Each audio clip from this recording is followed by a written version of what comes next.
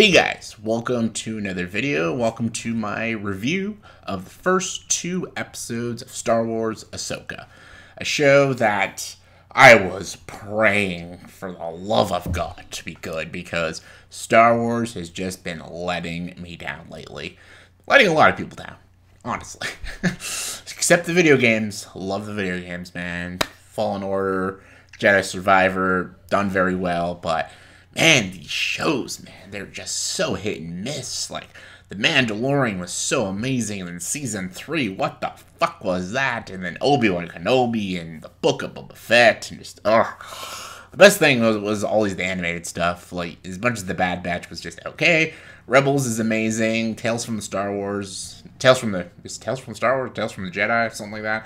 Those are great. I think Star Wars is just so, like, crazy up in the air because, you know, Disney does what they do. It's all about the money and stuff. But Dave Filoni, I've always had faith in Dave Filoni, but even he is going in weird directions and stuff, and I'm just like, I don't know.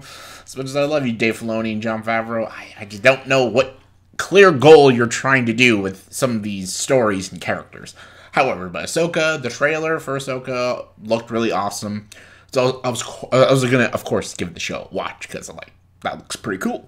And I think Rosario Dawson does a good job playing Ahsoka. Like, she's been Ahsoka throughout The Mandalorian and a couple episodes of Book of Boba Fett as well. I think she does a good job. I think she's a pretty solid choice. Alright, so it's gonna be a little weird to talk about this. Like, I guess I go into spoilers. Why the fuck not, right? Well, why else would you be watching this if you didn't want me to talk about some spoilers? If you don't want any spoilers, all I gotta say is it's a pretty decent first 2 episodes, and check them out.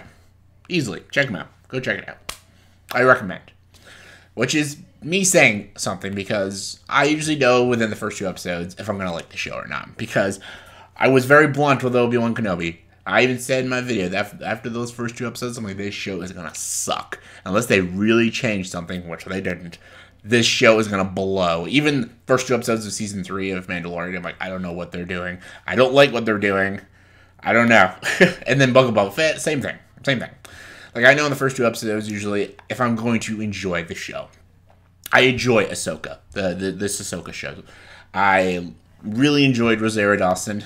Balon and Shin, the antagonists of the show, are the show stealers. I think they're fantastic. Ray Stevenson is awesome. I wish I got more of Balon and Shin. Man, I can watch a whole show just about the 2 of them. I really enjoy them. I like what they're setting out to do, and I like their purpose, and I understand them a lot as characters. I think they were the best so far in these first 2 episodes. I wish, again, there was more of them, but there's going to be more of them, obviously, in the next few episodes. But Balon and Shin were great. I really enjoyed them. And again, Rosario Dawson is a great Ahsoka, and she is solid in the first 2 episodes. And then we get Rebels characters like Sabine and Captain Hera, or General Hera now. Hera is not very big. It's a lot of Sabine. It's Sabine and Ahsoka. The heart and soul I think they're going for in this show is the friendship and the bond between Ahsoka and Sabine, which is interesting. Because in Rebels, they didn't really talk a lot. In Rebels, Ahsoka was mostly, like, she mostly was close with Ezra and Kanan, and probably she even had more conversations with Seb and Hera than Sabine, but I don't know, I guess they're trying something different, kind of like a Padawan-master relationship. Obviously they're going with it that Sabine is, like, Force-sensitive and stuff. She's not just a Mandalorian, she's a Jedi Knight. I think the actress who plays Sabine is good, and I think their friendship does work very well in the first 2 episodes. I think they have good chemistry, Sabine and Ahsoka. I think that's really good. I thought it was a little odd, because I'm like, is that what they're doing? Interesting. I love Hera. Hera is such a great character, and I don't know, just Hera in this first couple of episodes, I'm like, she doesn't feel like Hera to me. I don't know what they did with her. I don't know. It just doesn't feel like Hera, but I don't know. But anyways, I'm going to talk about the positives. I do have some nitpicks. I have some gripes with this show so far. And I know people don't like nitpicking stuff, but that's what I do. Then just because I nitpick stuff and I get a little passionate with my conversation about some of the stuff because I love Star Wars. So I like to talk about stuff that I don't like sometimes. And it doesn't mean I hate the show. It doesn't mean the show's terrible. So forgive me. But I have some gripes with the show so far. But again, it's a good show. So far, so good. So far, so good. So there you go. That's it's fine. The stuff I really enjoyed again was Ahsoka, Sabine. The performances are great. I love the antagonist. The score was really good. Visuals are fantastic. I love that there's like a story about them going to another galaxy and stuff. That's kind of cool and unique idea. This is more of a simplistic story, and I'm all for simplistic storytelling, so that's great. All right, let's go with my little gripes. My gripes about the show in general is this is probably not a flaw for anybody, actually. I guess this is just a me thing. I think the show is almost like it's almost like too much for the Star Wars fans. I don't know if you get what I'm saying? Like, it's almost too much for them. Like, if you're not a Star Wars fan and you're not into some of these shows, this is not a show you're going to enjoy. And I don't know, I find that's an issue. Because Mandalorian was a show. Even people who didn't like Star Wars got into that show and wanted to become Star Wars fans because The Mandalorian was so good. I feel like they could have done that with Ahsoka, really. But the show just, it's not even just really an Ahsoka show. It's a sequel to Rebels. And I loved Rebels. Rebels is a great show. But again, if you've not watched Rebels, then you're going to be very confused and lost in a lot of situations. And I think that is an issue. And I know everyone's like, well, this is for Star Wars fans. But I'm like, I know, but I feel like it's supposed to be a standalone show. It has to be a show that stands on its own and not relying on previous Star Wars projects. Like, Ahsoka, the show, should stand on its own and be its own thing. I don't think it has to be a sequel to Rebels. Like, you could have Rebels characters, you could have all this stuff, but I wanted the show to stand on its own and not rely on stuff from other past projects. Like, that was my issue with, like, Doctor Strange and the Multiverse of Madness. You had to watch, like, WandaVision, What If, Endgame, and all this stuff to watch that movie to understand it, and it's a sequel to Doctor Strange. You should have only watched the first Doctor Strange movie to watch the sequel, because it's a sequel to the one movie. But I know everyone's like, oh, it's part of a big franchise. I'm like, honestly, that's what makes it conjunted and people lose interest. People like movies and shows that stand on their own 2 feet, not relying on past projects or future projects to make it good. I honestly would have began the show. This is how I would have began. I would have began the show as like a 15-minute montage of Ahsoka's life. Like, I know they've done that in the in previous animated shows, like the Tales from the Jedi and Clone Wars and stuff. But there are people who have never seen those shows and watched the animated stuff. And I'm not saying you could dedicate the first 2 episodes of Ahsoka's backstory. I'm not saying that. 15 minutes. 15 minutes. You can do a great 15-minute montage about everything you need to know about Ahsoka. Because there's going to be people who watch the show who don't know much about Ahsoka. Maybe they're just like, oh, I saw her in The Mandalorian. She looks like a cool character. Let's watch a whole show about her. But then they're going to watch the show and be like, wait, I'm lost. Wait, what? Who are these people?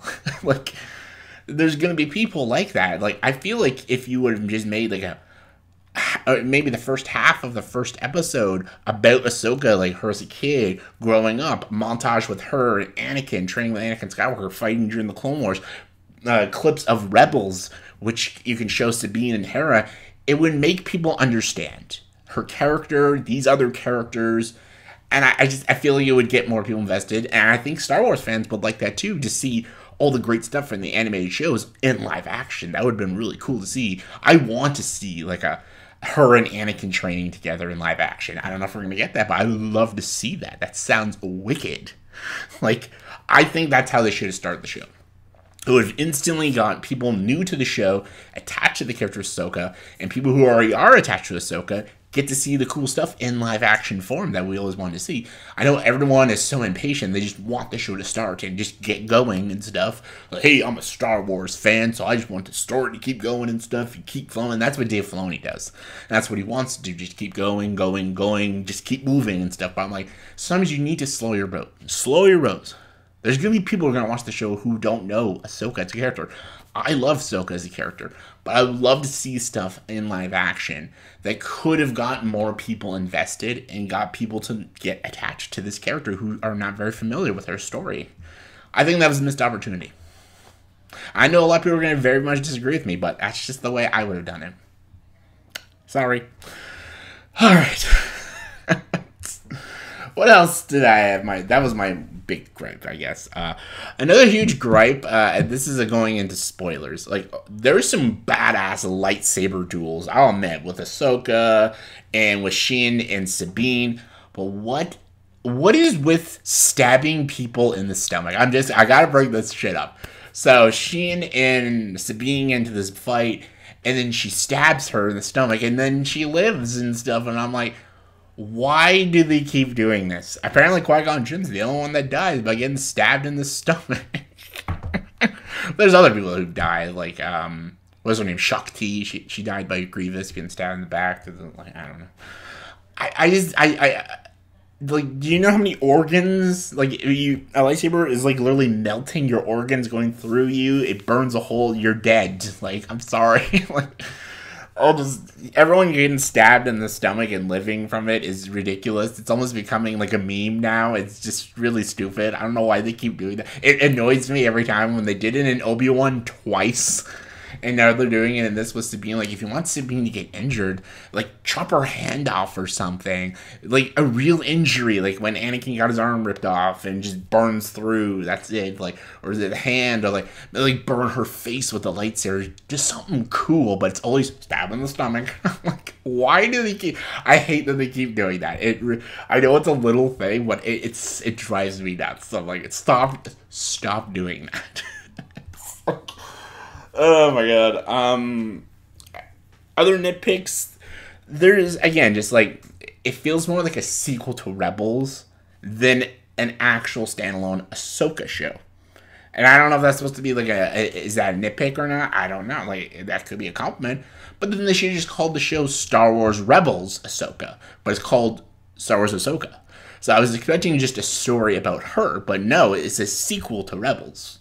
And I'm not complaining about that because I love Rebels and I love seeing Hera and Sabine again. But I don't know. I thought the show would have been just mostly about Ahsoka, her story, and maybe go into more of her backstory that even we haven't even seen stuff. So I don't know. I feel like there was a lot of missed opportunity with these first 2 episodes to really grab us into the story and really gravitate us towards the character of Ahsoka.